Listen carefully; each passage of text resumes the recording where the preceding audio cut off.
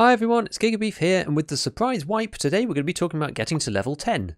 Whether you're a new or returning player, getting to level 10 is the first step towards success in Escape from Tarkov because it unlocks the flea market, but how exactly are we supposed to do this? I played 17 PMC raids and 14 scav raids before getting there, and I had a different video planned for today, but with the surprise of the wipe, I thought that this would be more appropriate. I don't claim to be the best player of all time, but I wanted to show you the process that I go through to get to the flea market. So stick around, and let's get going. Alright, so let's go through the rough outline of what it looked like. I played 17 PMC raids and 14 scav raids, as I said. Firstly, I'll go through my progression so you can get an idea of what it looked like, and then we'll talk general tips, strategy and weapons at the end. So firstly, you want to prioritise completing quests as they give a good block of experience. After that, killing scavs and looting gives good XP as well, as do PMCs, but you'll probably be better off only engaging players when you come across them. Don't go looking for fights, but if you get an opportunity, then feel free to take advantage of it. So let's get started by accepting both quests from Prapor and Therapist. Everybody gets a fuel now in the starting loadout, so I went and created the med station in the hideout straight away and got it starting making Salewas, as you can buy all the ingredients from Therapist and you're going to need them to hand in to her for the quest. You used to have to find a fuel, but now this is super easy because you get given one right from the beginning. Next up, I jumped into customs to start on Prapor's first task to kill 5 scavs and find the 2 MP133 shotguns, along with looting all the industrial loot that I could, because this will be useful for the hideout or at least making money selling stuff on the flea later when we get there. I decided to start off with the MP5, which has super low recoil, which enabled some nice fights.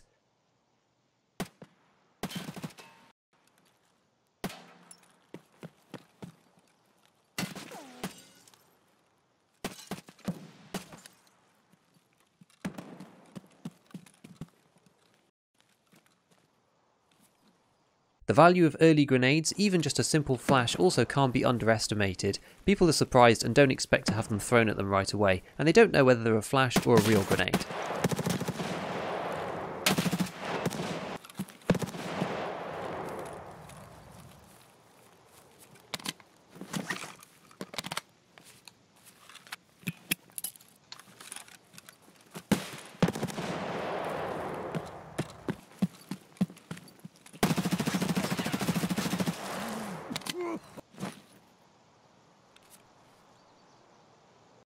Now killing scavs is fairly easy, but finding 133s is a bit more annoying. The final one that I found was on a dead guy by the campfire exit, so after being extremely careful, I insurance forwarded my own gun for it. Check every scav and you'll find them eventually. Fortunately, in that raid I killed a player with a suppressed hunter, so I took that to woods to unlock Jaeger.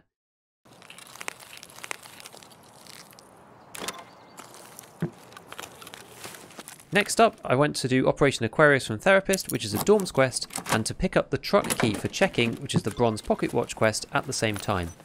I didn't want to risk it to try to complete them both in one raid, so the next time I went back in and finished checking as a standalone raid. Now once you've finished checking, you get to the first real hurdle, which is you need the customs office key to complete the next quest. These were not listed on the flea market at all when I was looking, so I went to reserve to try and loot some coats, but pistol PMCs had literally stripped the entire place bare, so I scrapped that idea. I was very pleased with this headshot though.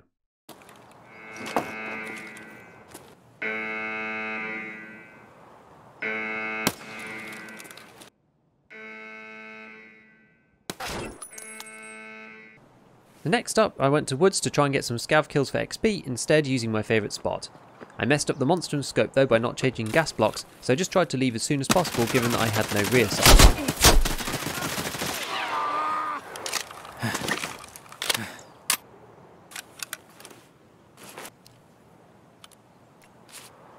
This was a bit of a failed raid. Firing up our scav again, this scav run came across a customs office key. This is the power of the scav run right here. You can find all sorts of items and you don't need to be playing your PC to find and raid items for quests. This is very valuable.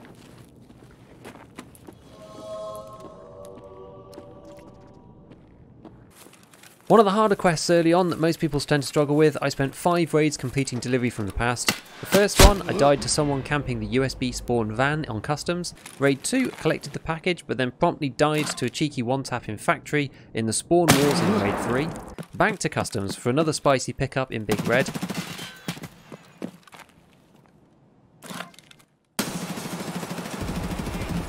And finally to factory in Raid 5 for another terrifying one with PMCs camping the drop zone.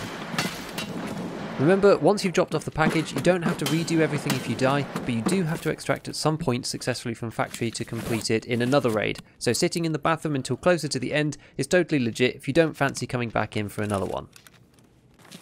At this point we were getting super close, so the next quest up was BP Depot, which is an easy drop off of markers on customs onto fuel trucks.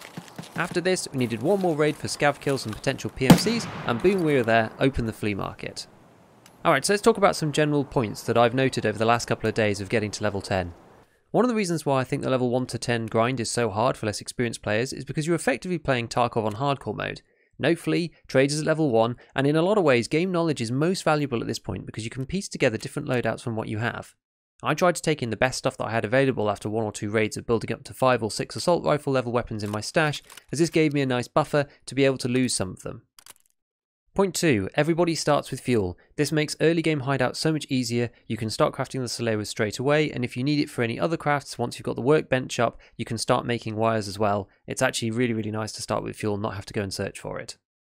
Point 3. I never use pistols at the beginning. When I'm organising my starting stash, I take all the 9mm ammo and I sell all of the pistols and all the magazines.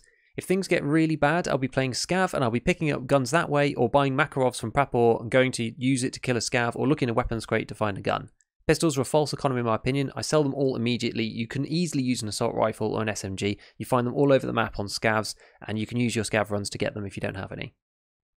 Number 4, what you want to look for straight away: flash drives, gas analyzers, find in raid for both of them, and they're needed for early quests. You also want to look for the customs office key and the portable cabin key for the customs factory zone, which are needed for Prapor quests.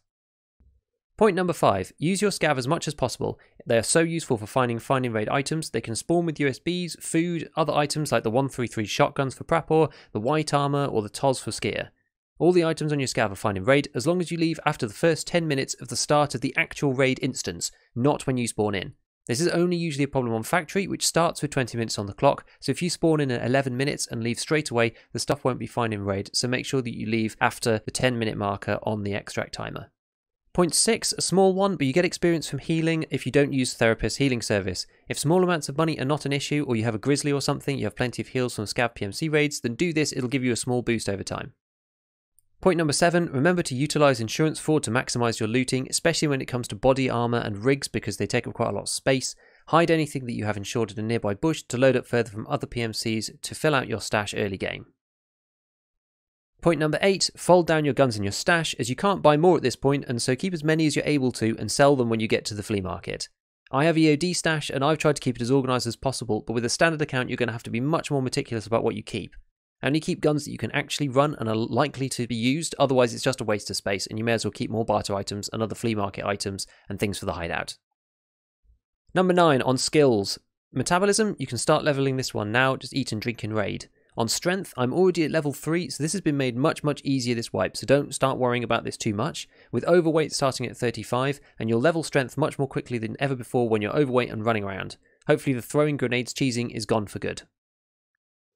Point 10, we're going to just talk about general weapons modding and what you need to be running. On weapons modding, remember that you can buy the PSO from Prapor at level 1, which fits onto Vepr Hunters, end versions of the AKs and the AK-74M.